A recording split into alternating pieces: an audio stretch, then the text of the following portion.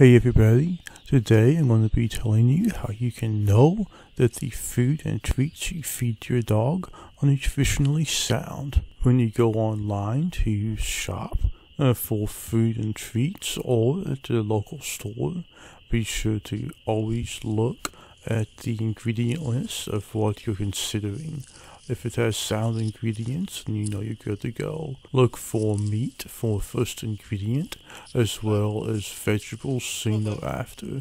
And the reason for this is that the sooner an ingredient appears on the ingredient list, the more of that ingredient will be in the food or the treats. So if you see something that's great for it, like pumpkin, early in the list, near first place, rather than far down the list, and then you know that that has a lot of pumpkin in it. However, if you see something like corn first, like some very cheap brands are, then you know that it is mostly corn. And while corn is not necessarily bad for a dog, it's good that for corn to not be among the most plentiful ingredients. This bag of Zook's Crunchy Treats are an example of exactly what I'm talking about. Looking at the ingredient list on the back of the bag, you can see that there are not many ingredients, which is a great thing because unlike very cheap treats that are not very good, and the same thing is true for food for your dog, it has very few ingredients.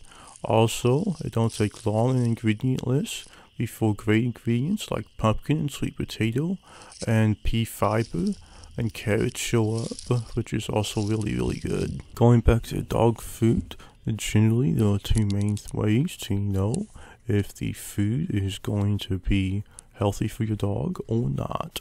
Generally, with dry food, look for a cost of around $1.50 per pound.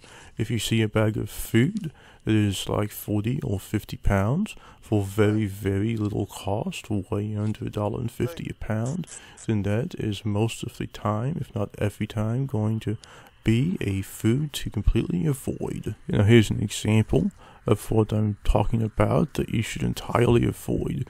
If you look at all of these ingredients, very little beyond corn, if anything, would be available to go to a grocery store and actually buy. This is an extremely cheap food, in fact perhaps the cheapest I've ever seen, and it is entirely made up of pretty much everything a dog does not need to have whatsoever. This is the dry food I give to Clary. I also have a homemade recipe I make her about twice a week, and if you wish to see that, you can click the card above to watch it. And finally, don't be deceived by big beautiful packaging or keywords a company might have put on the front of the packaging of any of their food or treats, because regardless of what any of that might say about it being grand and glorious, the ingredient list will always tell you what is good and what is bad, which also means educate yourself, if you haven't, as to what is good for a dog to eat and what is bad. And with that, thank you so much for watching and for subscribing. Please like the video if you enjoyed it and share it. Have a good day, and I'll see you soon. Bye bye.